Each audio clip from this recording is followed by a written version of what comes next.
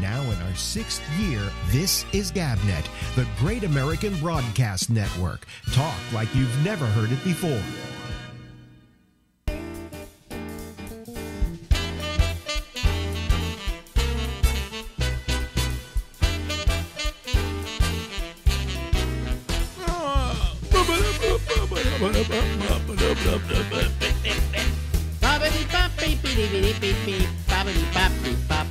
Hey everybody, it's Alex, it's the Ramble, and we go until midnight tonight. Yay!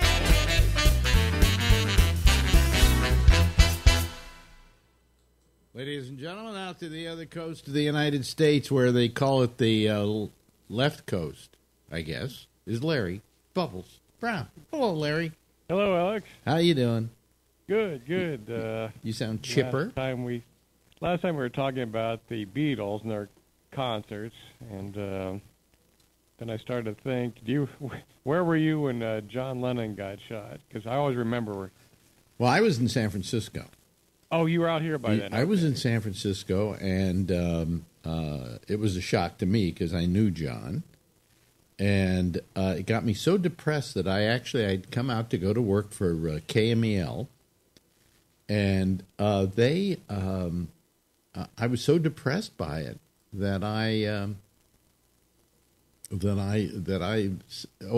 what it was. I had quit KMEL. I told them I'm homesick. I have to go back to New York. I just can't stay here.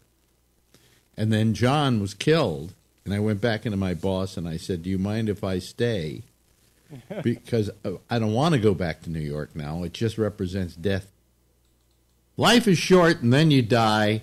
And when you want to feel good about that fact, you go to Larry Bubbles Brown. He will always give you wisdom.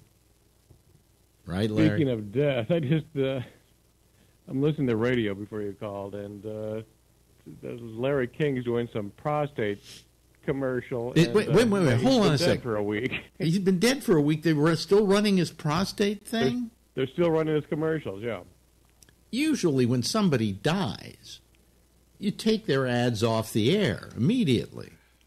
You don't see... You would think. Well, I mean, you don't see what's his name from Jeopardy, Alex Trebek, doing his insurance ads right now, do you? No. That's amazing. Yeah, poor taste at best. Poor taste, yeah. He died recently. Who is Alex Trebek? Anyway, I bet he used to get that joke a lot when they would like they would go up to him and say, "Are you Alex Trebek?" And he'd go, "Probably, yes, I am, but that's only because you put it in the form of a question." Talk about a long run. That he might hold the record for game shows. Well, I don't know. Let me think about that. I think so. Well, we do. Echo, what host had the longest-running game show? According to an Alexa Answers contributor, Jeopardy host Alex Trebek. Okay. It was Alex Trebek. Jeez. See, isn't that amazing? Larry Bowles Brown, ladies and gentlemen, knows everything. No. No, Alex Trebek was, I remember seeing him doing Jeopardy in the mid-'70s. So yeah, mid-'70s, yeah. Before that, who was the host before that? I'm trying to remember now. Don't tell me it was, wasn't Merv invented Jeopardy, right? Merv invented Jeopardy, yeah. Actually, his wife invented Jeopardy. They were driving along one day, and he was trying to think of a game show to do, and she said, all these places ask you to give them an answer. Why don't we have a show where you have to ask a question? And so they came up with that format of that they give you the answer, you have to supply the question. That was it. And they were driving down the road when he came up with that one. So, he always used to love to tell that story too. No, it was who was the first? I used to know this. See, there goes my mind. Was it somebody well known or not? Well, wait a minute. Art Fleming. Art Fleming was the first Fleming. host of Jeopardy. Yeah. He was the host of Jeopardy for, maybe 10 years or something. Well, Echo, how long did Art Fleming host Jeopardy? Here's something I found on the web. According to Genius.com, the original host of the U.S. TV game show Jeopardy, Fleming hosted from 1964 to 1975. Okay, so we got 11 years there. Wow, you're right. Could you hear that? Yeah. Yeah, you're dripping with knowledge yourself. No, my Alexa is. So.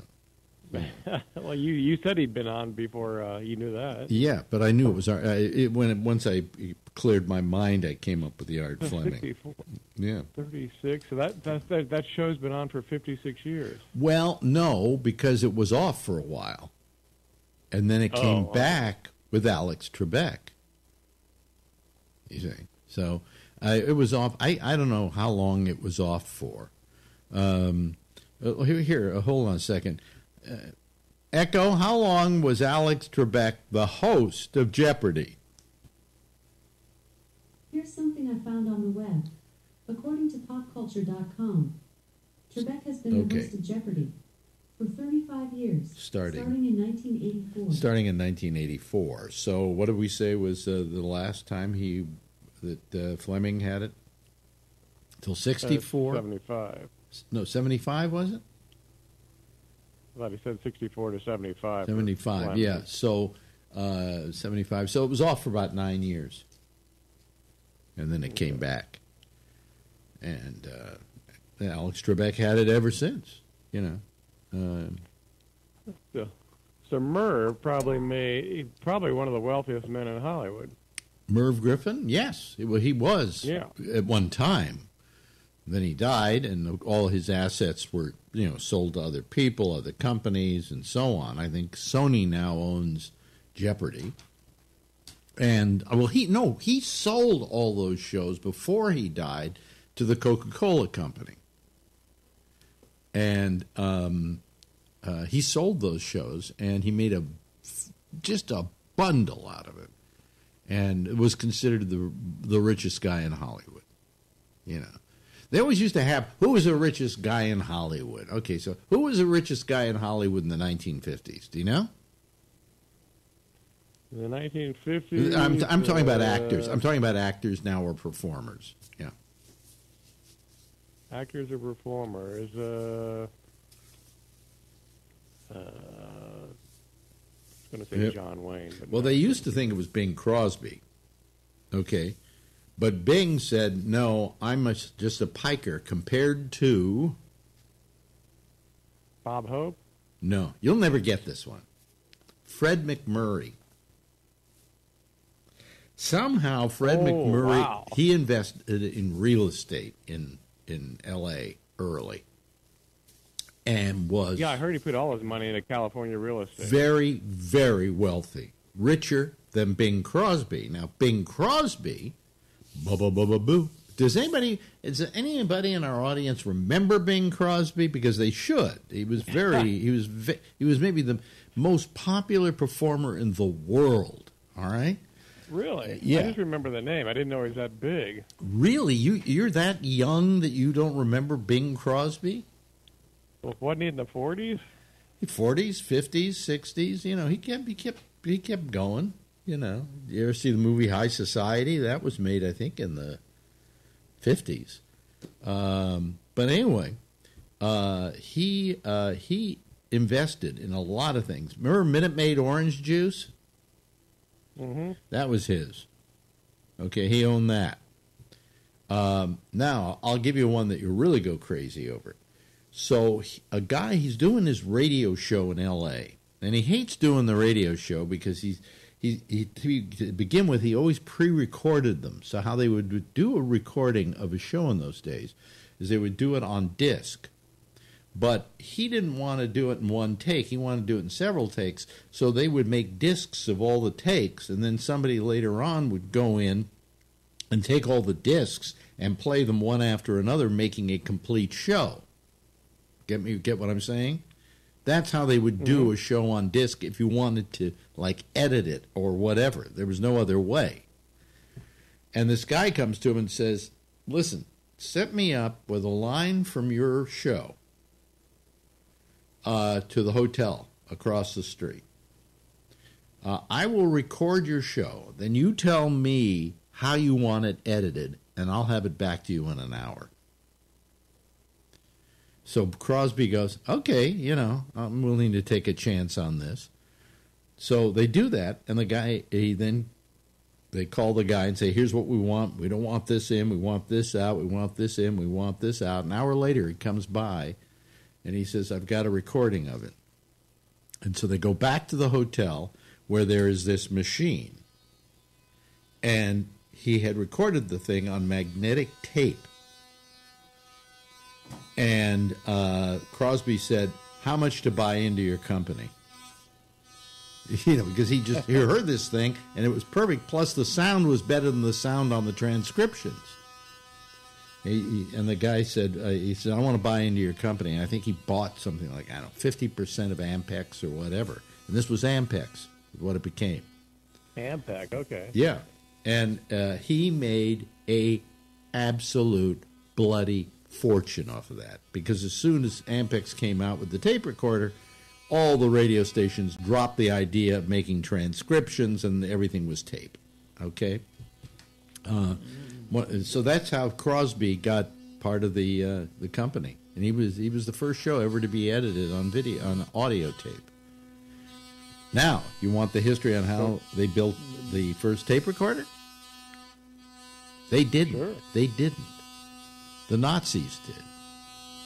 What happened was this guy who started Ampex was with a unit during World War II that parachuted into Germany, because what they wanted to know is that Hitler was giving speeches, but he was giving them when they knew he was somewhere else.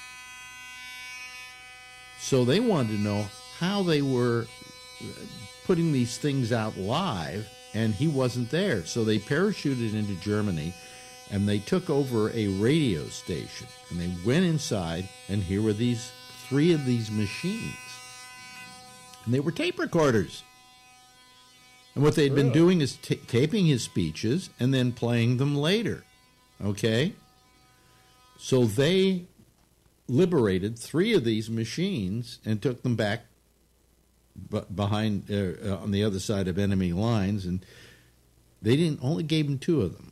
He kept one and took it back to Redwood City, where he then where he then reversed engineered it so he could understand how it worked, okay, and built his own version of it, and it became Ampex. So that's Ampex, which when you drive down 101 past Redwood City, they still have a sign. They still have? I think they're still in business in some way, shape, or form. I didn't know they were, but you see the Ampex, it's right off 101. Well, I got to tell the audience who's listening that in radio, you went into any radio station and there were Ampexes. In fact, you didn't even refer to them as tape recorders. You referred to them as, go put this on the Ampex.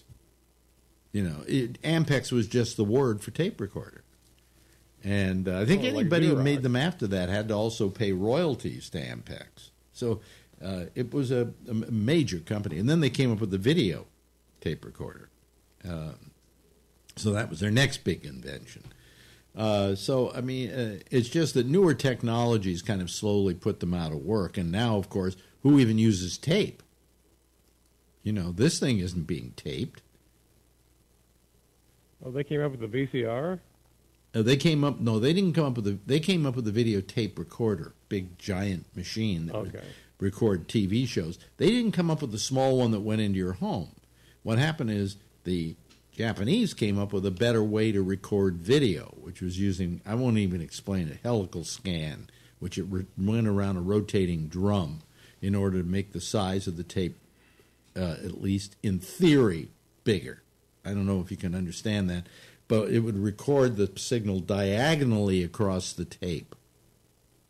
All right?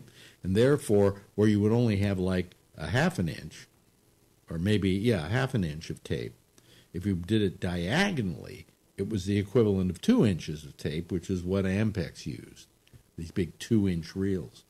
So the Chinese figured out a way around the way we were doing it. And the home VCR now, to this day, if you still have a VCR, if you look inside, there's a drum, and it's a helical scan drum. So, did I inform you of anything that was interesting there? Yeah, you were probably one of the first people that had a VCR.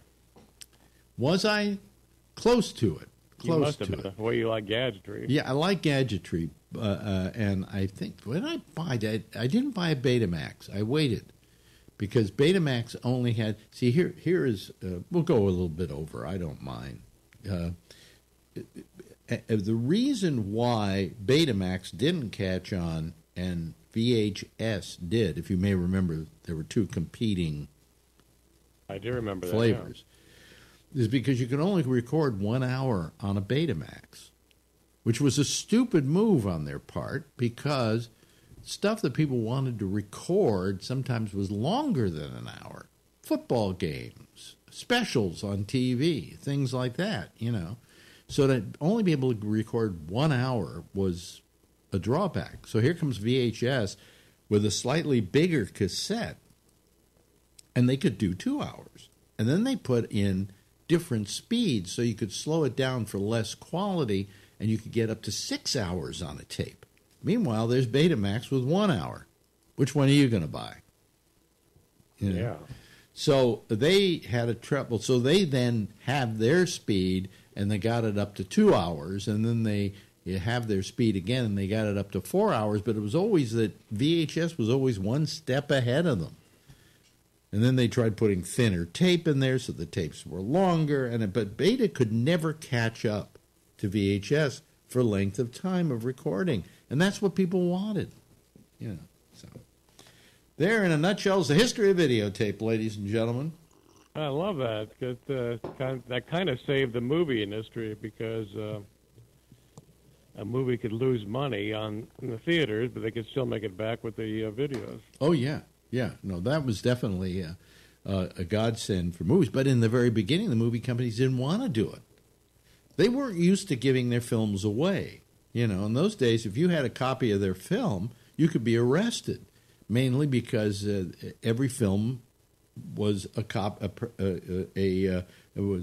owned by the movie company, and you know, they didn't want to then start giving their films away or putting them in a form where they could be copied or whatever. And they were very reluctant at the very beginning. They came up with all kinds of ways to prevent you from doing that. Finally, they gave in, and it was the best thing they did, because they wound up seeing this cash flow they hadn't seen before when it came to videotape. So, you know, then they had trouble with the rental stores, because a rental store buy one and they rent it out, you know, 5 million times or whatever, and the company wouldn't be making money off of that. So then they tried to come out with a version of the rental store copy that they had to pay like $100 for per copy, but that didn't work either. So they flutzed around. It's just that they were working with old modalities for making money, and they weren't willing to give that up. And once they did, they suddenly realized, hey, we're really going to make a lot more money this way. Okay, so history of videotape, history of video rentals. I do. I remember video stores just popping up on every corner in the mid-'80s. Oh, yeah. All they had to do was go out and buy a copy of each videotape. But, see, the trouble was the movie companies weren't making money on those rentals. And that was what irked them greatly, especially in the beginning. Later on, because there were so many VCRs in the country, they knew they could just put it out. And if they found a nice, sweet price point for the tapes, like I think $14.95 or something like that, that they could then sell them. You know, there's a point at which people would rather own the film than rent it or even copy it from some friend. They want a nice, pristine copy, and you give it to them, and if you give it to them at a good price point, they'll buy it. But if you're trying to sell them for like $50, $60, nobody's going to buy. They're going to go steal them. So, anyway, that's the history Hey, I hope everybody's I enjoyed knew you'd it. know that. That's what I love about talking with you, because you drag this stuff out of me. And then I say, gee, we didn't. And after the VCR, I remember that you were the only one I knew. I thought they were so cool. You had the laser discs. Oh, yeah, they were The size great. of a record album, I think. Yeah, they only got 1 hour on a side, but it was double-sided, so you just turned it over and watched the second side, and later on they came out with machines that would automatically play the other side. And a Laserdisc at the time was the best delivery system for video. I mean, it was pristine. And then, it was so sharp. Yeah. then the DVD came out, and it was smaller, and it was all on one side, and Laserdisc was out the door when that happened. So, so another educational portion of our program, courtesy of Larry. You learned as well, Alex. Yeah, I say, here's Larry Bubbles Brown, and then I talk for 15 minutes. What is this about? You're supposed to do jokes and tap dance. But you're more interesting, so we'd rather hear you. Oh, thank you for the compliment, Larry. I appreciate it. Anyway, we better go. Gotta talk to some other people here.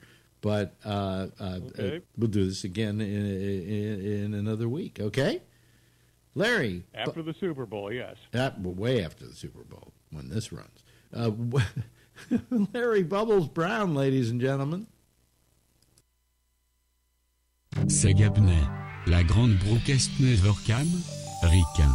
Parler radio comme vous n'en avez jamais entendu. That's for our French-speaking friends. How are you? Good evening, everyone. What's happening?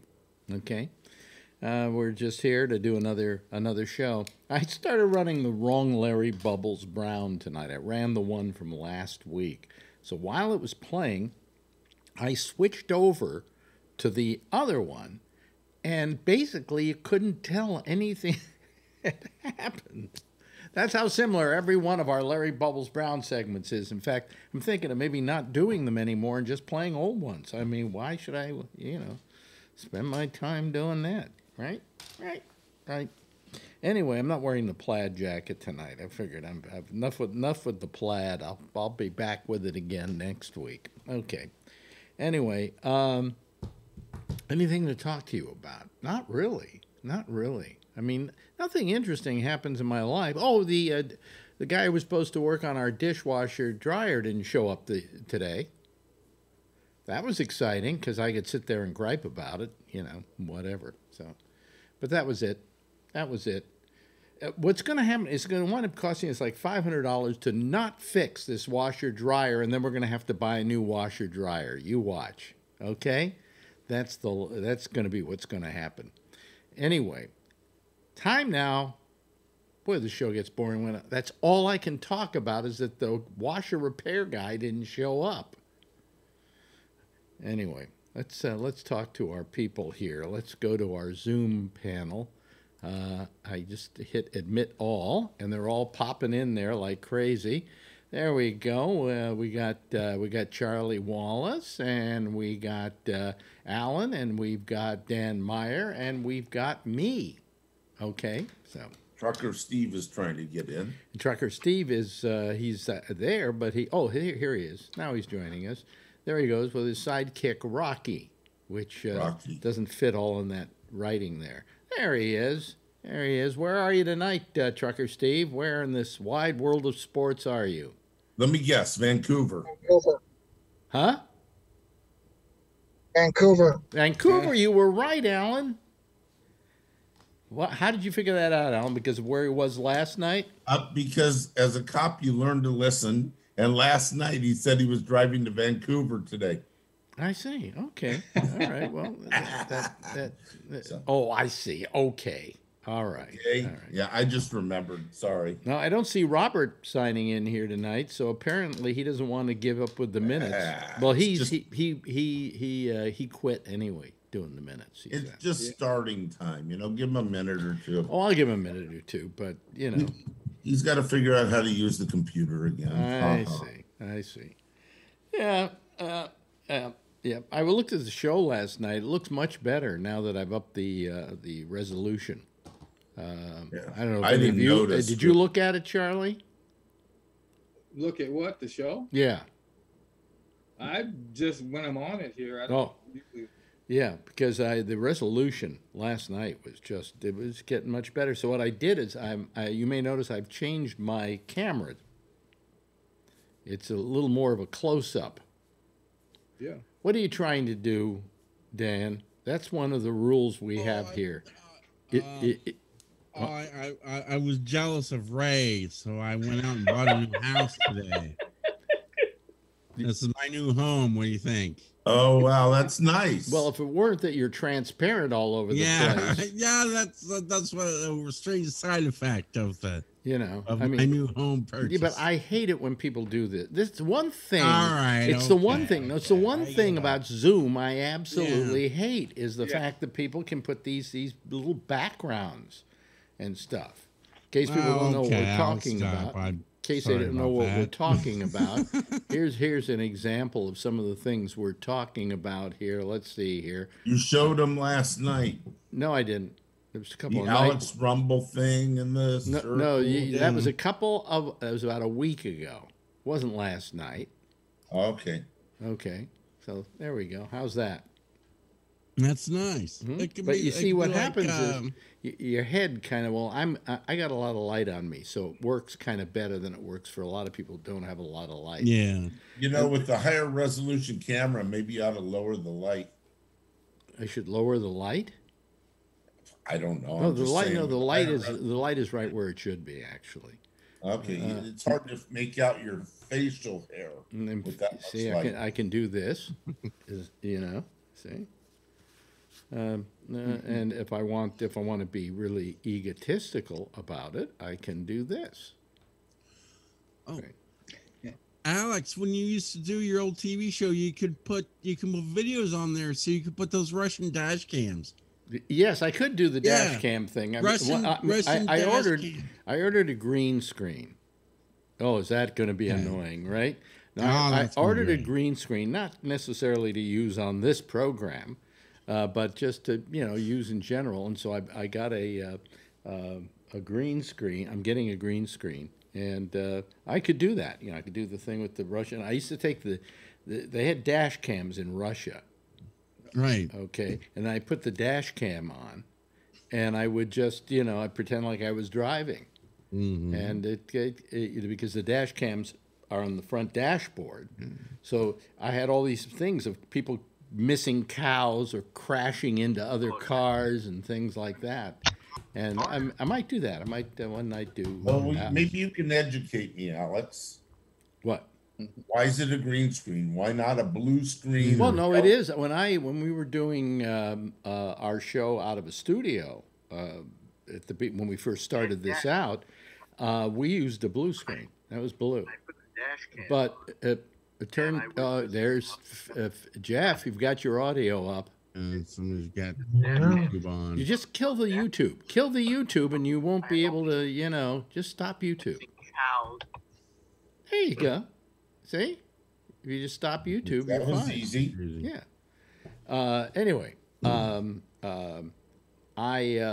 we used a blue screen there, and the reason the blue screen is old-fashioned, actually. Okay. Here's the reason why you don't use the blue screen. Let's say you come onto my show and I'm using a blue screen for my background, and you're sitting there wearing jeans. Yeah. What happens to your pants? In some cases, the bottom half of your body disappears. Okay. Okay? Because what happens, in case people don't know, is a blue screen or green screen, anything that isn't that color comes through, and everything that is that color doesn't come through. It becomes transparent. That explains what's going on then. And what happened was, because so many people were showing up wearing jeans, although now I found I could wear jeans and still be okay. All right? Oh, we like your polka dot sleeping stuff that you wear. What? What do you don't you normally wear your nighty night stuff? You mean this stuff here? This wait a minute. Hold on a second. I can't see it right now. There you go. Yeah, there you go. Yeah. I couldn't show it to you easily because I've got a close-up on me now. Okay. Uh-huh. All right. Yeah. So anyway, so what happens is that people would show up wearing jeans and stuff. And today I find you could use jeans, and the chroma key is pretty good where it specifically goes for a certain chroma. All right. So I could wear jeans, but to save that became a big problem. Most people don't show up wearing green. You know, Okay. I mean, when's the last time you wore? Well, you're wearing green tonight, aren't you? Is that green? I That shirt see. of yours? Is it green? Well, that wouldn't show. We would still I'm be. not wearing green. You'd be able to use a Charlie green is. green screen, and you wouldn't have a problem anyway. It's green. But I'd have a blue Sort of screen. looks bluish to me. I'd have a problem with blue screen with this shirt. You know. Yeah. Okay. Okay. That explains that. I don't know much about photography. Yeah, I mean, so- you could use for all it matters, you could use a red screen, but the trouble is that your face has reds in it, Yeah. and that could cause a problem. So the most common thing, the green didn't usually conflict with most people of what people were wearing. Okay. Okay. Yes, John. Remember that time when Melania wore a green dress, Yep. and then everybody did the memes with Did the shit on yeah. Yeah. They put videos on her dress and shit. It was pretty cool.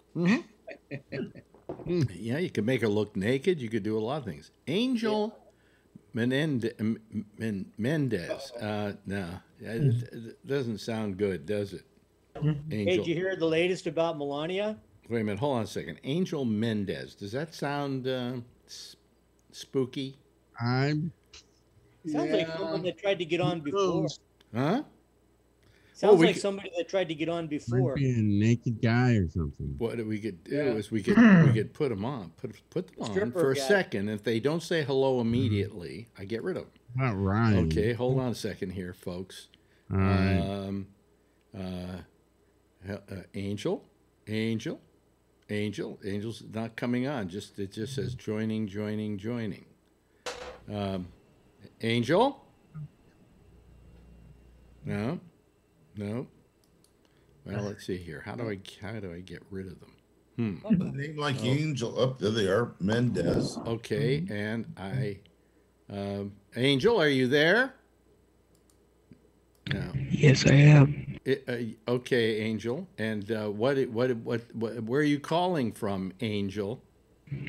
Detroit, Michigan. Yeah, right. I don't believe him. Taco Bell. I don't believe him. Goodbye. That's right. Yeah, he was switching on and off. I'm calling from Cleveland. Right. He's calling from Taco Bell. I don't know why they all use Spanish names when they want to do a Zoom bomb on me. I don't know. Yeah. I guess this is getting to be the show to Zoom bomb. They'll get. I guess that's a good thing. We made it. What do you mean it's a good thing? Is that you mean I'm going to say that all my listeners are people who want to bomb me? I don't think so. Yeah, I'm Pellegrino. You know what happened to me today? See, here, nothing exciting happens in my life. Nothing. Today, What happens when you stay the indoors? other exciting thing that happened to me in my life was I was going to order from Instacart.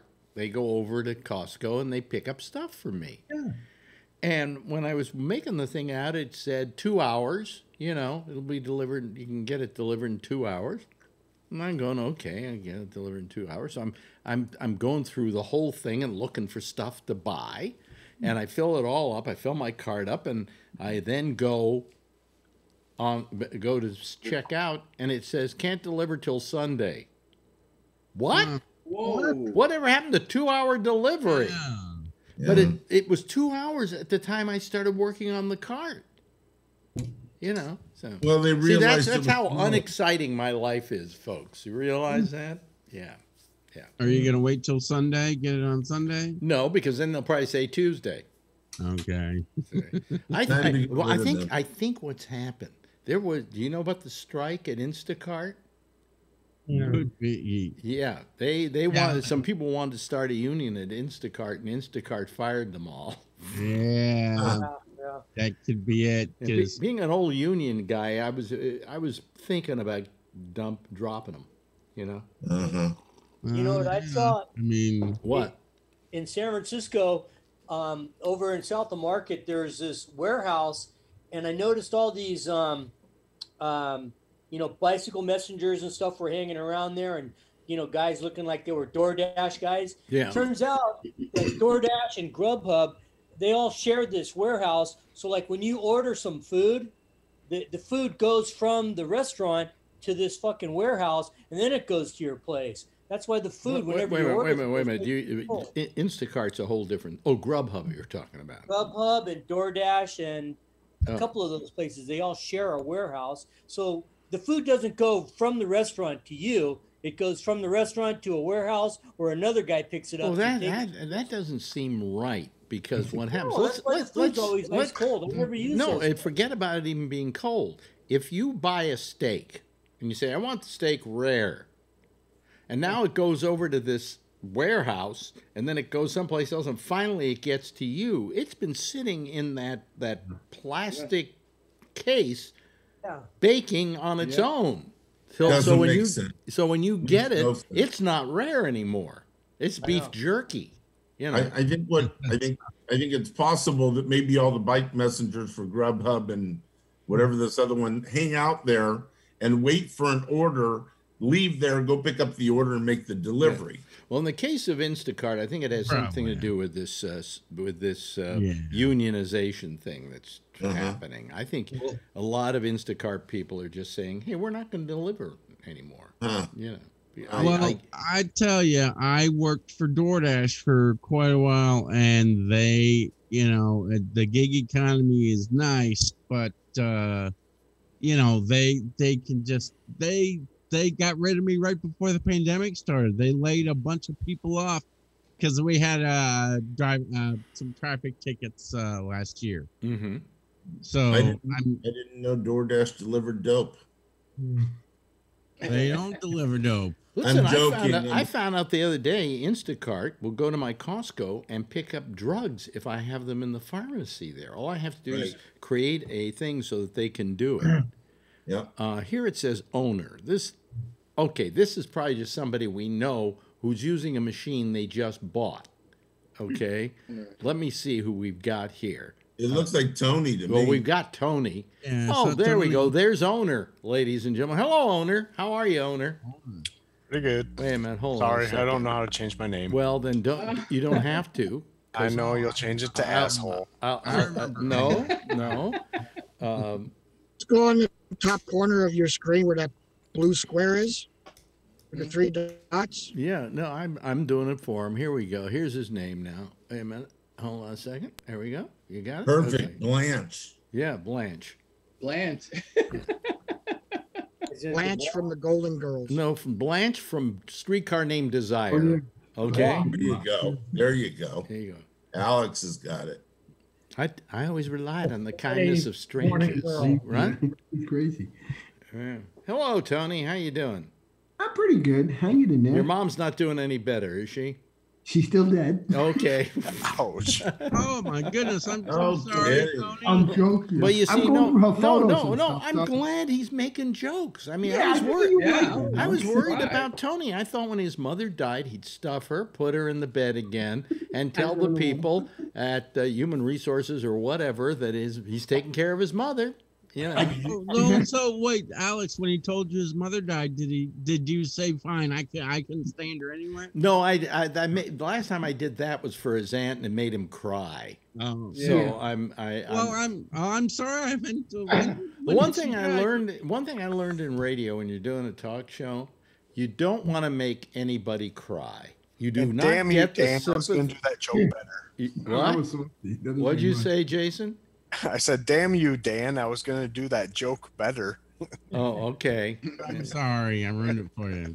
Anyway, so you doing okay, Tony? Everything's fine? Yeah. Right? You know what? It's going okay. I'm not going to lie. It's quiet. Me? I didn't realize how much she relied on me. Like, I went upstairs. I'm upstairs Well, you were being paid to be relied on by her. At night, Alex, she would always call me. Like if I wanted to sit down, I was watching a movie the other day, one of the ones you were talking about in Miami. Mm-hmm. I started to watch it, and I thought I heard her calling me as it was the neighbor next door. Yeah. And I didn't realize that I didn't really have. I mean, she always looked for me. I never had like a moment's peace. I don't mean it like in a bad sense. But like at night, it's like it's quiet. I'm not gonna lie, it's quiet. I'm going through the old photos, so it's kind of nice seeing stuff that she saved. She saved a lot of stuff. Here comes Brian Neary, ladies and gentlemen. Hello, Brian. Hello. I'll tell you about something that happened today. I did have a little bit of excitement. I don't know if she wants me talking about this. I guess she doesn't mind. But I wake up to a text that says, my jaw was aching, and then it went down my arm and across my chest, and it felt like something was sitting on me. Heart attack. She said, I looked it up. It says it could be a heart attack. So she immediately went to our internist, who is also a cardiologist. Lucky for us. And he put her through a whole battery of tests and determined she hadn't had a heart attack. Thank God. That it might be a pinched nerve or something like that caused her arm to hurt and then her chest to hurt. But she was very, and I'm reading this in a text, and she said, oh, by the way, I sent that text also to my girlfriends. And I'm going, I'm your husband. You just thought you were having. You're talking about Marjorie. Yeah, you thought you were just having a heart attack, and you write a letter to your girlfriends, an email, Alex, and you think secondarily to send me a text about it. You've been upgraded to a girlfriend. Yeah, I guess. I mean, I said, I would have liked to have known. I would have been down there in a second to take her to the doctor. I mean, and it worried me. I mean, but it scared us for a while. But according to the doctor, he's pretty good at this sort of thing because he's just have to ask. Has she been stressed out about anything lately? Maybe. Well, she's married to me. Attack. What do you expect? I'm being serious, like panic attack. If she might be stressed out about stuff. No, I don't know if that was a panic attack. I mean, everything she described. Alex would be the one in the family with everything she described sounded like a heart attack. She'd called me with those symptoms. I said, "Get to the doctor immediately." That's exactly what panic attacks are too, though. Yeah, I know. Sometimes you can't tell the difference. I should ask her. I mean, I don't know what she'd be panicky about, but it could.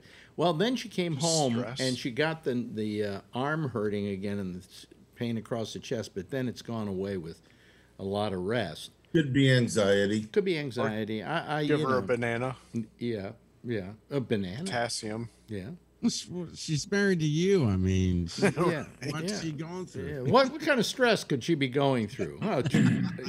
I think she was worried, Alex, that if she had to go to the doctor and take you with, that you would take your digital thermometer. Yeah, but she, but anyway, she's okay. I think, it worried me, and all these things go through my head. I had one very selfish thing that went through my head. I said, well, something, the worst thing about her having a heart condition would be that would be her excuse to make me always take out the garbage. Is that selfish? That should be your job. She'd go, oh, I can't take the garbage out. My heart. Get that kind of thing. This is all just building up to that. Yeah. Fuck your prostate. I have a bad heart. Well, no, I'll tell you what. I'll tell you what. One of the things that bothers me the most about women is that if you do something bad, and all you guys know this, if you have wives or you have girlfriends, you do something bad. Wives, girlfriends, women never, ever forget it. They never forget it. They're like elephants. Turtle. They just never forget it. Okay.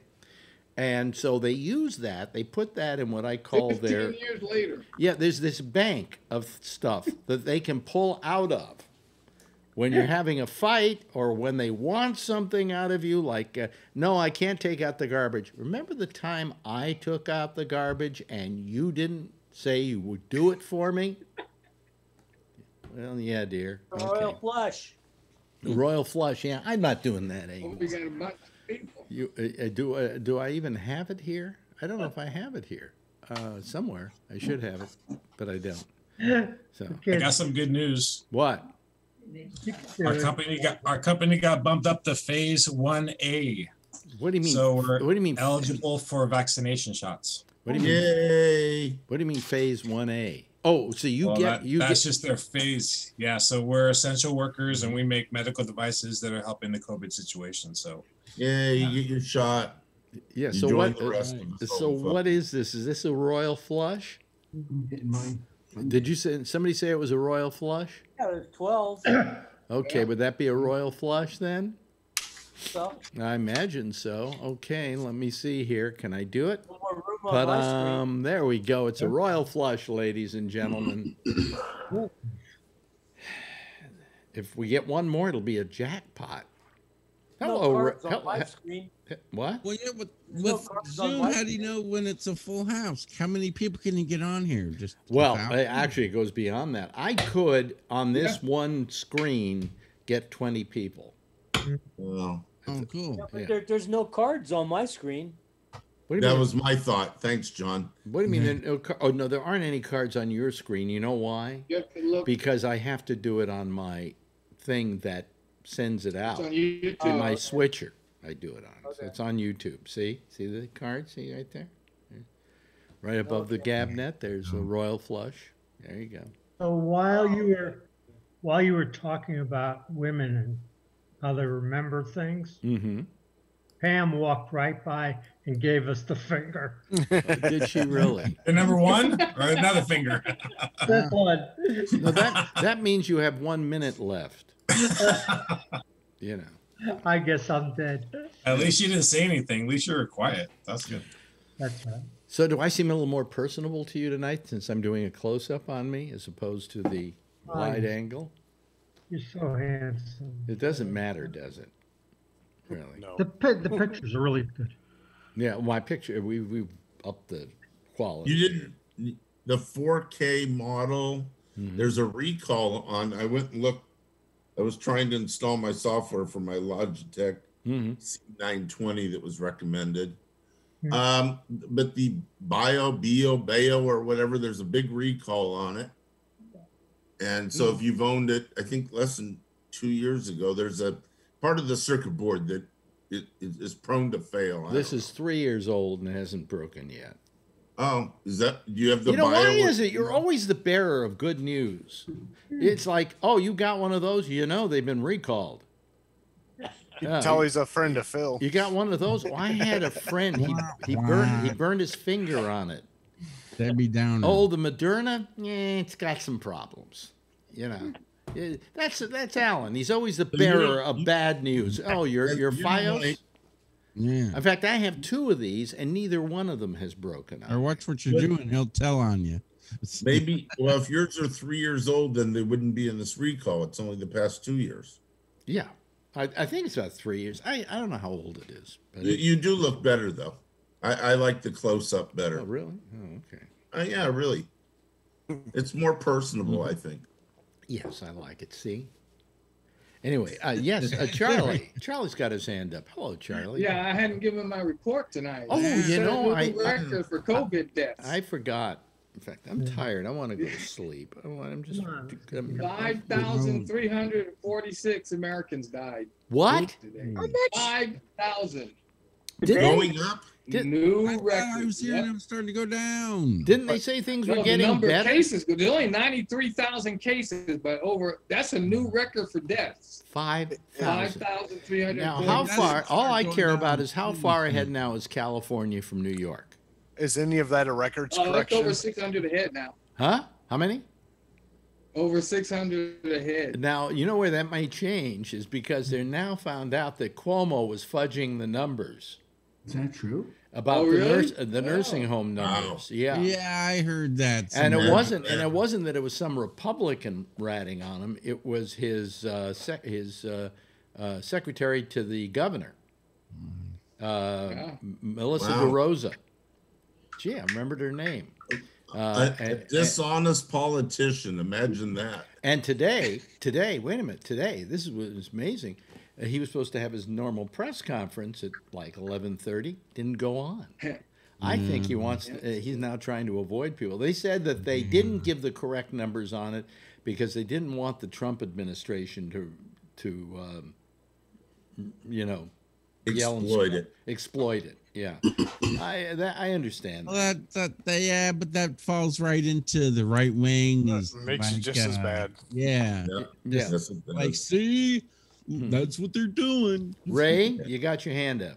I have a technical question, so maybe you're not going to want to hear it.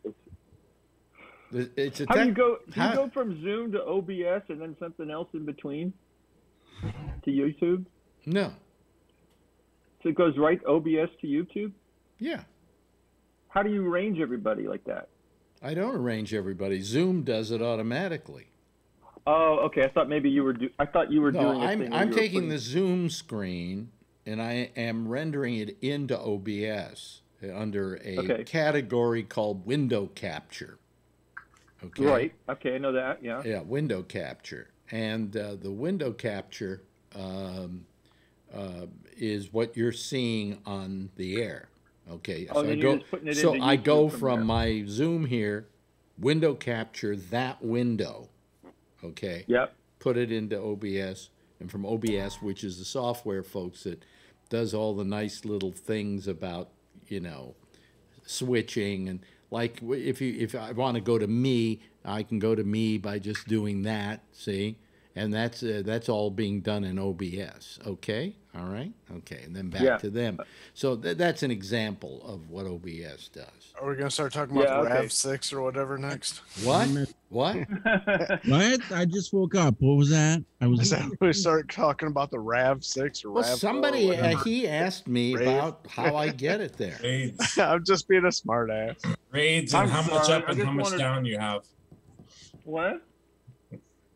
Say how much down, how much up you have with the raids and all that stuff. Yeah. Yeah. Yeah. No. I won't do that.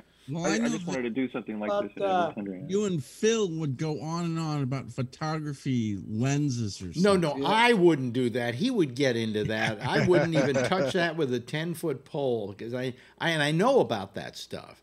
But, you know, I think that if you really want to lose an audience, you think that question that Ray asked me will really lose an audience. If you really want to lose an audience, start talking about f-stops.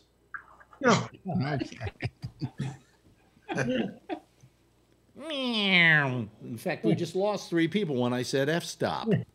You did. Good. Wow. I get more mileage out of G-spot. I get more mileage out of talking about my prostate than I would about, you know. Or your 8-second orgasms.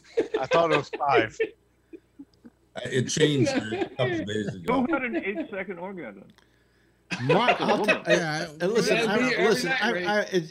was a joke I made a few nights ago, and it's coming back to constantly haunt me.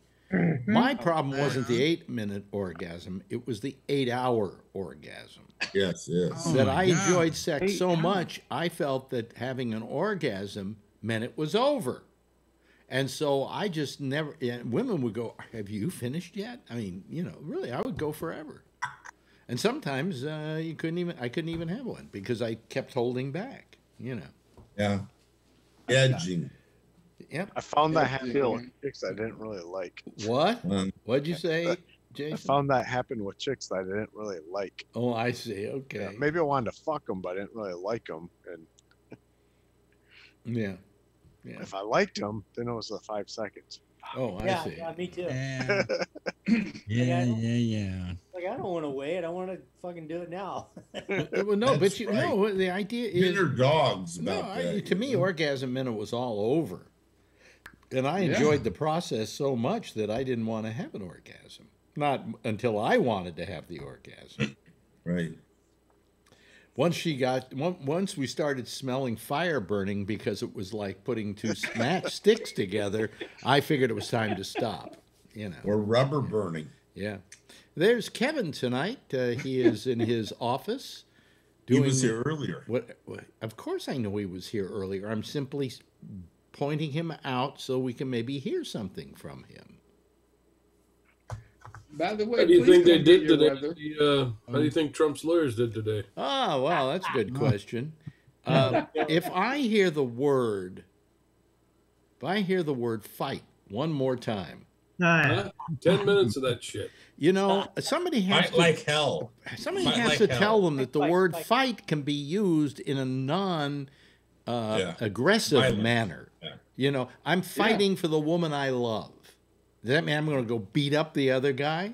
Yep. You know, I'm fighting for my right to party. Right for your You know, it was. I don't know. Those guys were. Did you hear that the lawyer is a injury attorney? Yeah, yeah. I mean, where did he find that guy? He's an ambulance chaser. What do you expect Trump to ambulance use?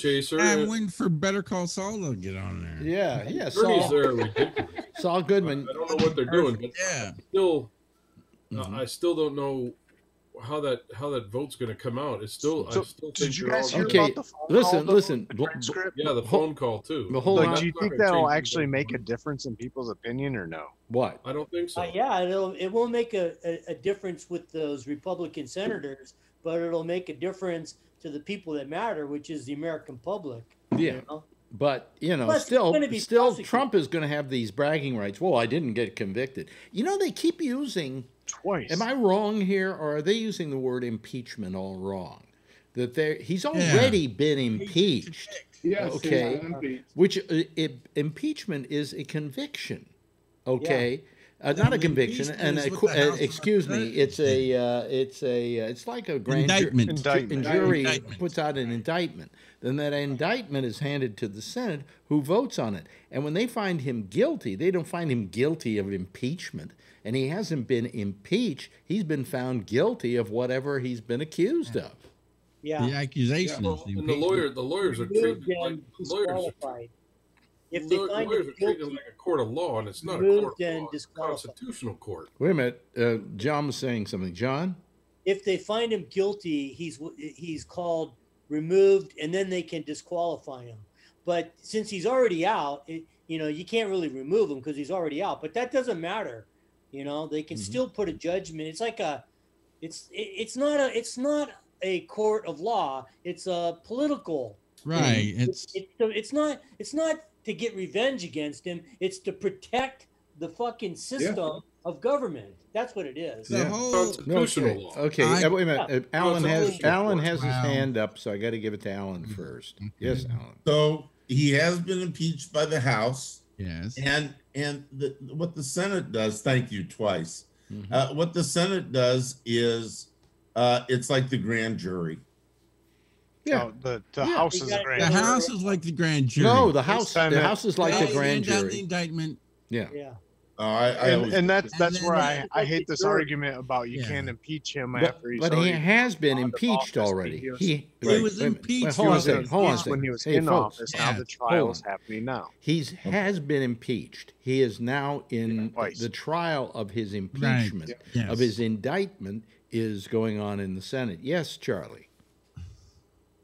Charlie? The problem is they're not really doing it like a trial because you've got senators meeting with the president and with his lawyers. What would happen if the jury was meeting with the lawyers in a real case? I mean, the lawyers would be thrown in jail. We have an interesting situation here in which they're not only meeting with the lawyers in the case, and they're not only the jurors in the case, but they're also the witnesses to the act. This is not a judicial process. This is a political process. Yes. It's political theater is what it is. It's Look, it's something we don't take lightly. We've only done it 4 times in history, and twice to the same guy. Before this it was Clinton, and before that it was Johnson. Andrew Johnson. Andrew Johnson. There was another one too. 1800s. No. Might be thinking Nixon. President. Nixon was going to be Nixon never impeached. got 1800s. No, there was never another one. Andrew Johnson. Nixon said, I'm retiring. There was a What? couple of What do you mean you're retiring? From what? Nixon said that. Oh, yeah. Right. He just resigned. He just got out. I quit. Or, Yeah. But then he was Well, pardoned. Do you want to still keep up that process of you did all this bullshit and then we'll just pardon you and let you go? No, it's about time we fucking hold our leaders, hold them responsible to what they fucking did. Yeah. Well, but what you're dealing with here is, for instance, I don't know how any of these Republicans can say Trump is not guilty of anything. Oh. I mean, come on. He stirred up. Especially when He was sicking his people on them. You were the target. How can you sit there and say, I'm going to forgive you when you were trying to attack me? You know, I mean, I don't get I it. just find it, incredulous that the Republicans are acting this way. They're just acting purely on party lines, and they're not doing it on the facts. I mean, I think, and it's not because I'm anti-Trump and pro, liberals, pro socialist, pro Antifa, but it's that I feel that the Democrats did a beautiful job of presenting their case. I mean, they gave them immutable evidence that they can't turn their backs on. And this excuse today they were using about, look at what went on in Portland, Seattle. Well, who cares what went on in Seattle? It wasn't the same thing. That wasn't one branch of government attacking another branch of government. That was a Black Lives Matter situation in that's which just people were fighting for their rights. If you excuse me for using the word fight. They were aggressively asking for their rights. Yeah, anybody who makes an equivalency of those two, that's just saying I'm a big racist asshole. Well, I mean, but that's what they were doing. Yeah. It was a peaceful protest until the Trump's brown shirts showed up.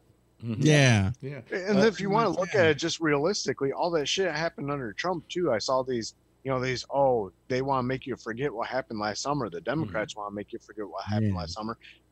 Sorry, last summer Trump was the president, and that's what was happening. So his actual fault too. So Brian, you've been quiet tonight. Anything? Did you see it today at all? Yeah. I wish somebody would just call out those senators who were running like scared. What are you wearing? Pajamas? Call them out and say, remember, like you were saying, Alex, those are the witnesses that were there. Yeah. Remind those guys, remember when you guys were running with me up and down the stairs to get to safety? Why were we doing that? Who was calling that? Who was making the call to get into that building? Yeah. And then Trump was on the call and said, basically, fuck you. Obviously, you guys don't care. But he didn't answer the call. Other people answered and said he doesn't want to talk to you now or something like that. He's having too much fun watching the riot. They said they have a question and answer period afterwards. And they asked one of the guys defending Trump, well, did Trump know about Pence, that he was in as much trouble as he was? And they said, no, he didn't. And the fact of the matter was that he was on the phone to somebody, Tuberville. He was on the phone to Tommy Tuberville from Alabama, who said Pence is in the basement. Yeah, they just evacuated him. Nuclear football. Yeah. Right? So I mean, they had the nuclear football. Yeah. Wonder why the nuclear football wasn't with Trump. There's two of them. It was. There are two of them. Yeah, one goes with Trump, one goes with the vice president. Really? Okay. Yeah. No. That's the other guy that goes into the secret room. Yeah. Well, anyway. It's a backup. Anyway. I just thought that maybe Trump gave up on it. No, it's a backup. No, fuck with it.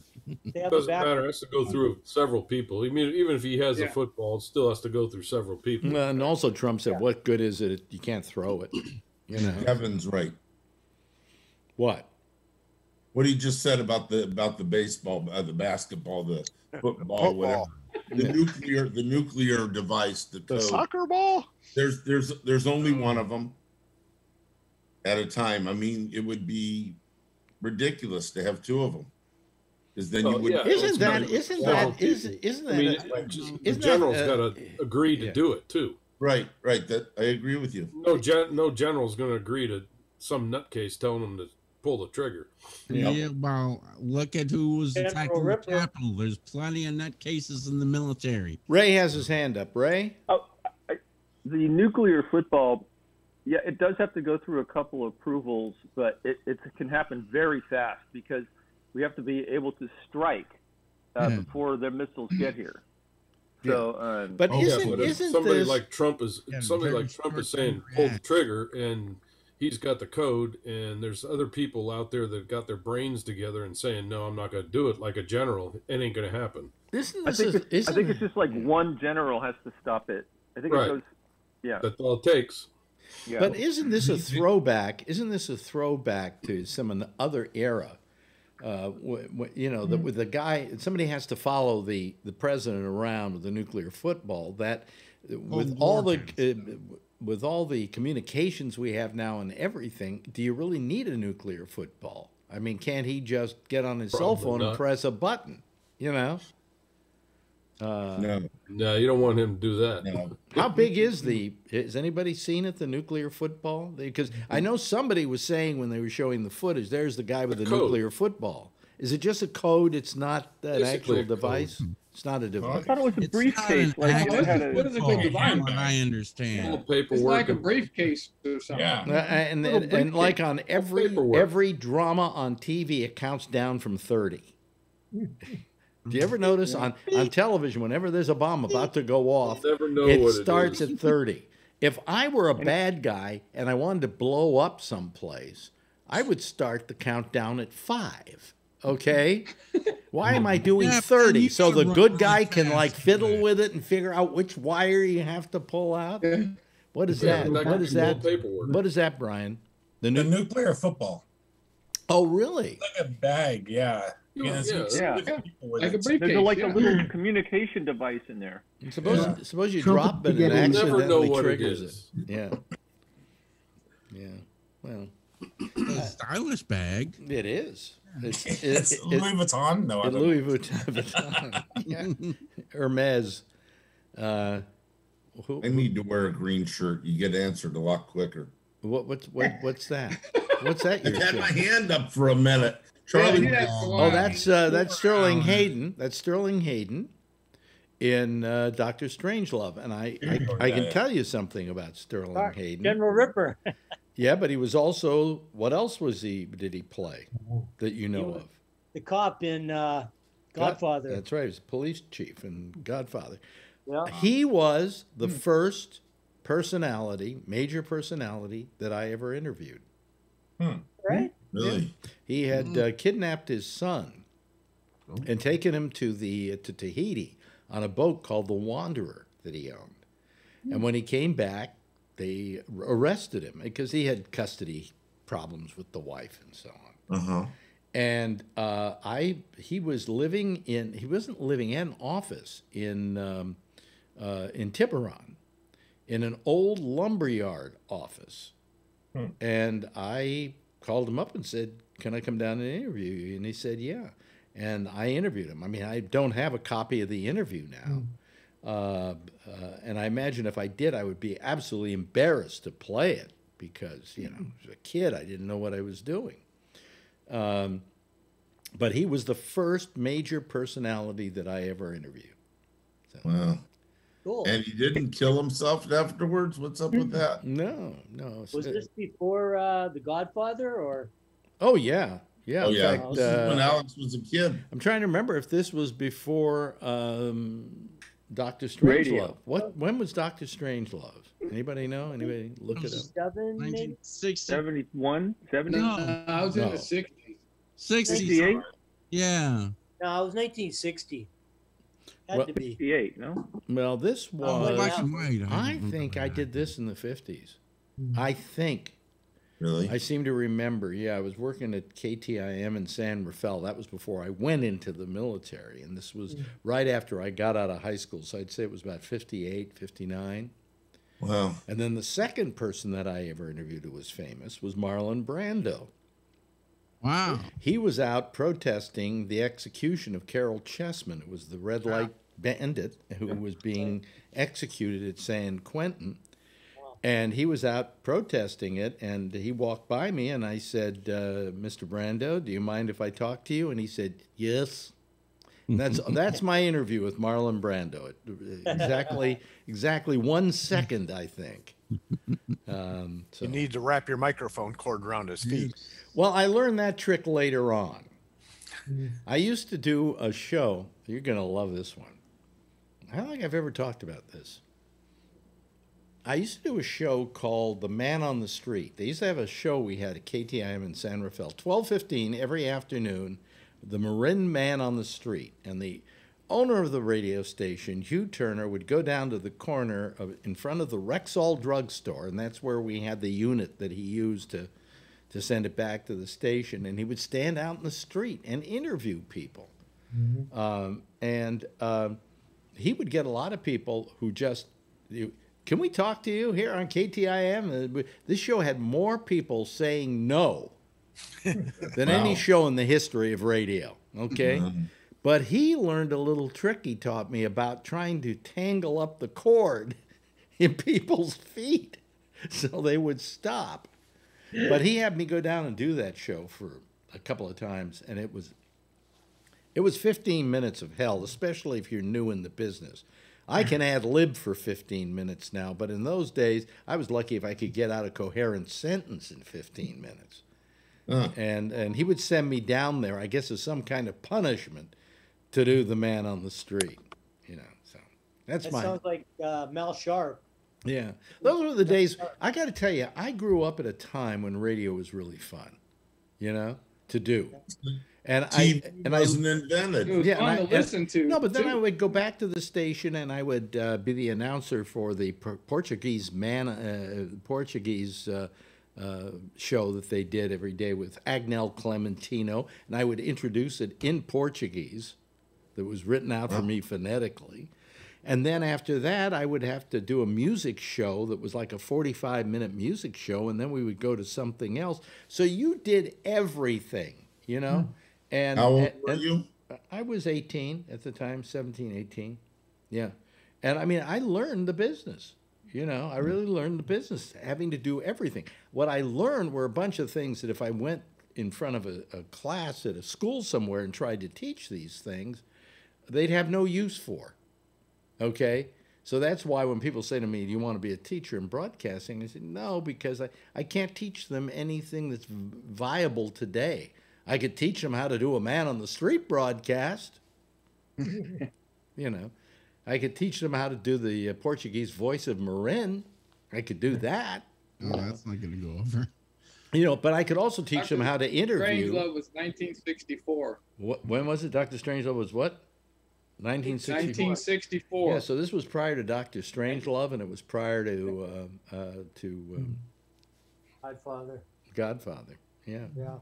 Yeah. And first Godfather was 1972. 72 was it? Yeah. 74, then 1990. Yep. Yeah. Yeah. Hey, New York had a Man on the Street. Wait a minute. Jason wants to say something here. No, I was just going to say, because you guys are saying Godfather. I tried watching it. I've never seen it. I tried watching it, and like after 10 minutes, I could not take it. I had to turn it off. Oh, man. Wow. One of the greatest movies ever made. You got to sit. Maybe that's generational because no, you know something. I'll have to agree with him. So... I'll have to agree with him. There are some movies that I've watched. People say you got to watch this film, and I get through 10 minutes and I can't watch the rest of it. And eventually, one day, I get past that 10 minutes and it becomes really good. Okay. Yeah. So I understand where he's coming from. Time will come. It's very slow in the beginning. You know, it doesn't grab you, but as it goes on. But then there was another one like where they were making like their tomato sauce in a prison cell. I'm like, well, that's good for them. I'm sorry. Wait a minute. They weren't making tomato sauce in a prison cell. They were making it in a mattress place. Where they had mattresses, where they went to the mattresses because they were having a war against some other mafia group or whatever. They were in prison and they were. No, they weren't in prison. That was Godfather. That was the Goodfellas. No, no. In Godfather, Godfather, he says, "Come over here to Pacino. I'm going to teach you how to make spaghetti and meatballs. First, you throw in the thing, and then you throw in the meatballs and the blah blah blah. Right? Am I right, Jason? Yes, yes. That's the scene you're talking about, Clemenza. wasn't it? Clemenza. That wasn't in a prison. Yeah. Yeah. Yes. No, that Dan. was in the kitchen. Yeah, stop fooling around with the pasta. By the way, we lost 4 listeners talking about The Godfather. Yeah, what? What? Oh, I'm sorry. I hope we don't lose any more. Has anybody seen that new version of the Godfather 3 that Francis Ford Coppola did, the Coda thing? I was suckered into that, yes. Yeah. Because I'm sitting there going, well, how's he changed it? Yeah. Me and my wife just started watching The Sopranos. And the ending of the old version was better than the ending of this version. Yeah, I agree. Where they go to a shot of him sitting in a chair in Italy or something, and then it goes to black. Well, Right. in the It was original actually movie, like he Tahoe. actually keels over and falls to the ground. Yeah, that's dead. what Michael Corleone. And the dog decided comes to over and starts licking his face. Yeah. I thought that was brilliant because that calls back to Brando dying in The Godfather, where he keels over and the kid comes over and is like, playing with him, thinking that Spraying he's alive. pesticide on him. Yeah, spraying pesticide What's on him. Right. There's a new version of The Godfather out? Pesticide. No, there's a new version of the third picture. Coppola re-edited. God, I that was think an awful movie.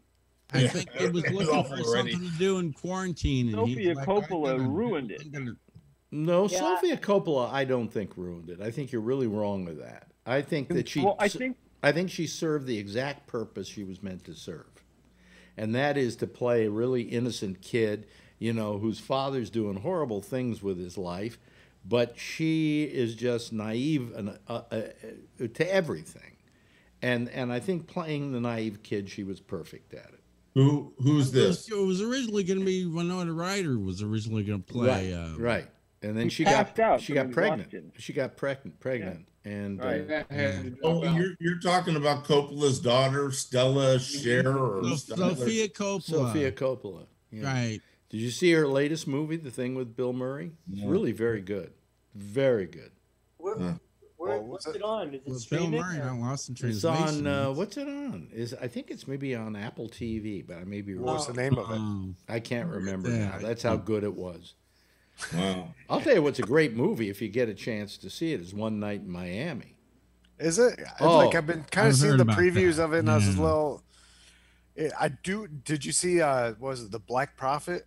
That looks No, pretty good. that just came out today. Yeah, today. Oh, I saw I've seen that. I the watched previews that of today. that. Actually looks pretty good. Yeah, but I watched that today. But One Night in Miami, It was good. There is a story. It's true, where Muhammad Ali was fighting in Miami against was it Joe Frazier, if I'm not mistaken, and he won the championship that night. Well, there that night with him was Malcolm X, okay, because the next day he came out as a Muslim, but it was Malcolm X and a friend of his that he had named Sam Cooke was there.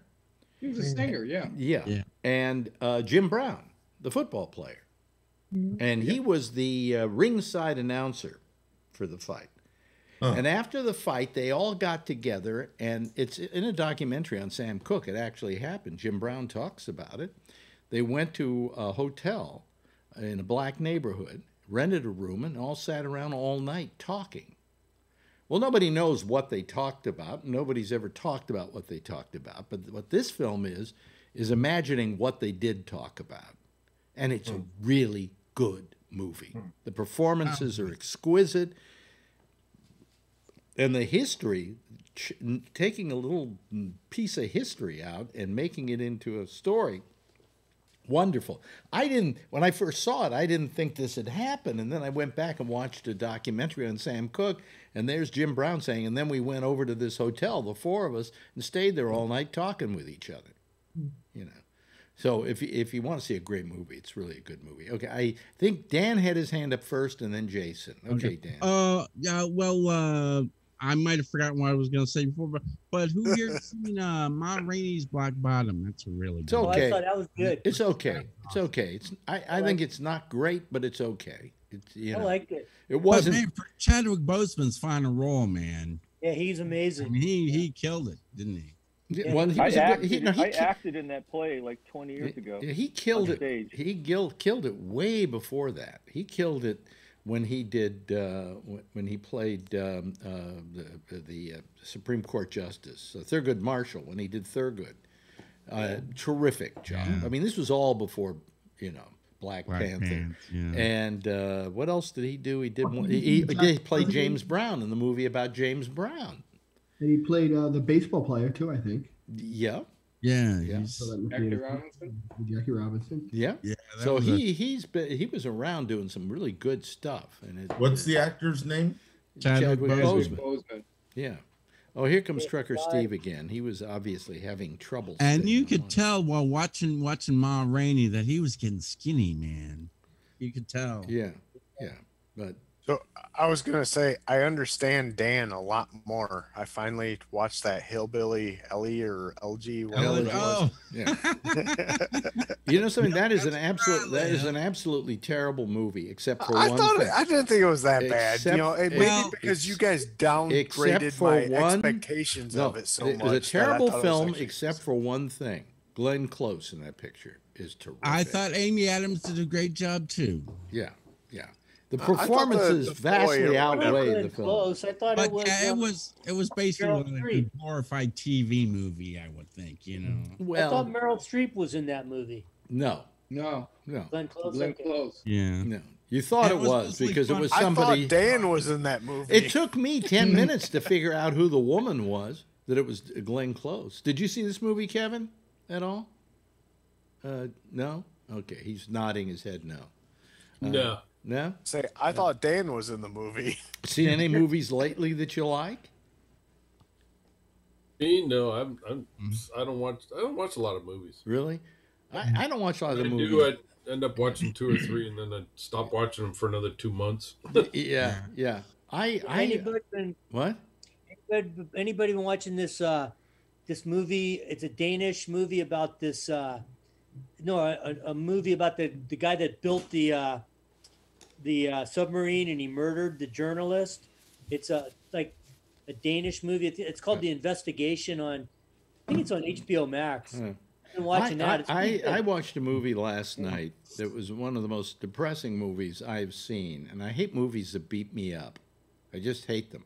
And it was called A Nomadland with Frances McDormand.